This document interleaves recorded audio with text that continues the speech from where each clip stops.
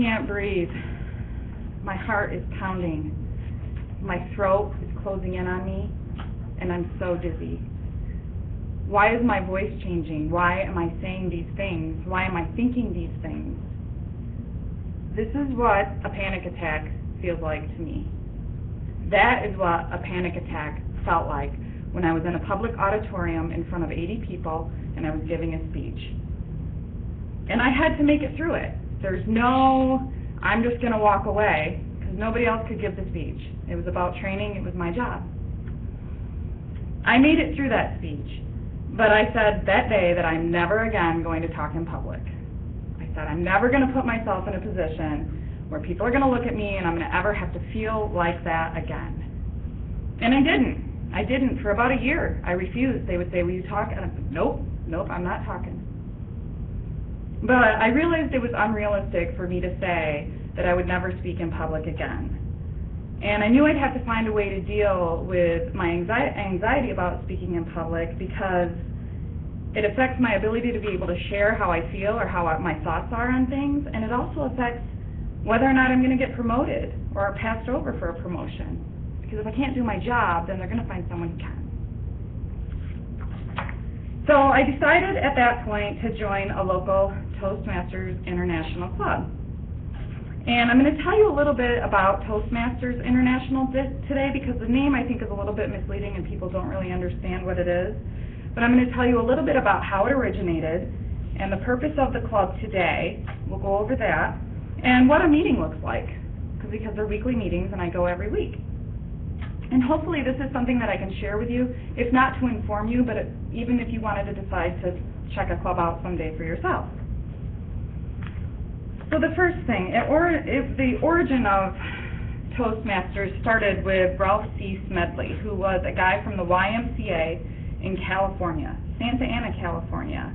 And it was in 1924 he decided to start this club for young men who he felt lacked social skills in settings where they would need to give toasts, propose toasts after dinner, or if they needed to lead meetings. He felt that they were ill-equipped to be able to do that. So he started that club, and it turned into it's now a national and international organization. I find it kind of interesting, though, that women were not allowed to join the club until August of 1973.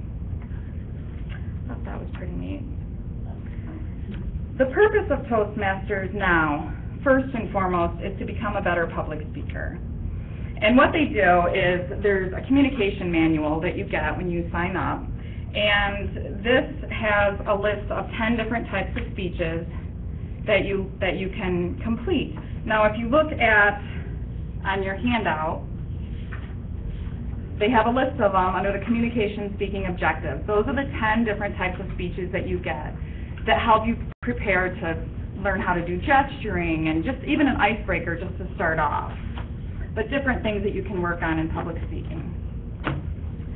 The second purpose of Toastmasters is to become a better leader. And that is done with the second manual, which is a competent leadership manual.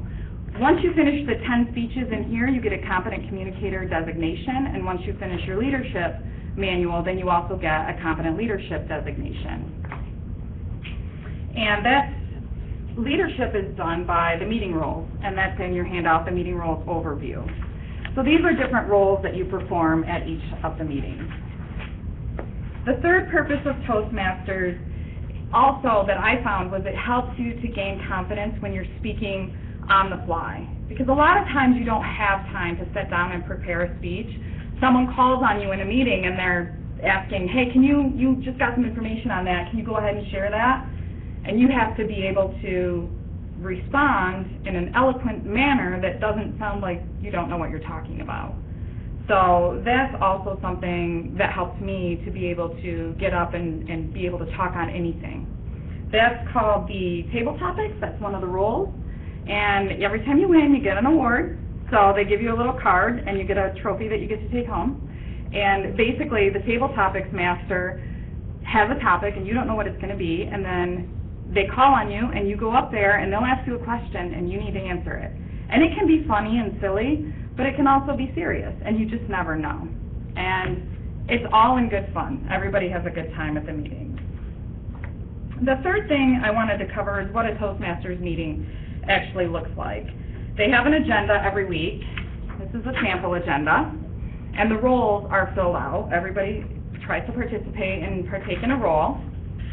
And the different roles, like you can see on your handout, there's a Toastmaster for the day, and then there's a table topics master who comes up with the things where you get up there and speak on the fly. And there's an ah-er counter who counts when you get up and you say your ums and your ahs and your ers, or anything that kind of stumbles you down, like I have a few. And the grammarian, which is the word of the day. So you pick a word of the day and everybody needs to try to use that when they speak. Now this is not meant to be a critical situation, but it's meant to be helpful. Mrs. AY actually tells me if I say wanna and gonna, and I didn't even know that I say it all the time, and I might have already said it a few times right now. Or if you say so many people say and ah and like, and you never realize that you're saying those things, but those dilute the message that you're trying to get across when you use them. And that's all it is. It's just a spirit of helpfulness in the meeting. They also have contests, which are, they have the table topics contest, they have a humorous speech contest in the fall. In the spring they have an international contest, and the winner goes to this year's Kuala Lumpur. They'll pick a world champion out of everybody, and they all compete to get to that level. And they also have evaluation contests. And of course, what would a meeting be without speeches? So there's there's actual on the agenda time set aside for 2 separate speeches, and you sign up so that you can get your competent communicator designation. You sign up to do the different speeches, and you're not pressured. You can take as much time as you need to get them done. But it's a safe place to speak and practice. When we first started here, our very first speech, and nobody knew anyone, and it was so uncomfortable because it's like, I've never seen these people before.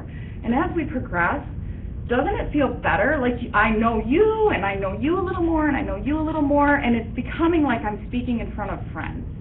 And that's what this is. It's a safe place to talk and be able to get comfortable, because the more you do it, the better you're going to be at getting in front of people that you don't know to do it.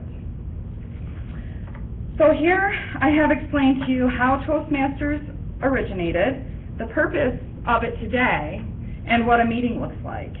And I hope I've given you a glimpse of what this organization is about. And I know that some people are saying, this is the class, I'm never going to speak again, I have to get this so I can get my degree, you know, this is a requirement. It's a requirement for my degree too. I get that. I understand that we're all have to be here in one way, shape, or form. But in this book, and this is by Jeremy Donovan, who wrote the bestseller How to Deliver a TED Talk, if you guys have ever heard the TED Talks, and Ryan Avery, who was a 2012 World Champion of Public Speaking. They wrote Speaker Leader Champion, and in it, in the very beginning, they talk about any one of a number of surveys conclusively finds that public speaking is intrinsically linked to business success. Among the most prominent is the one conducted annually by the National Association of Colleges and Employers. In its Job Outlook 2013 survey of 244 employers, the ability to verbally communicate with persons inside and outside the organization was the #1 skill, rated at 4.63 on a 5-point scale. It's desired by employers in evaluating job candidates.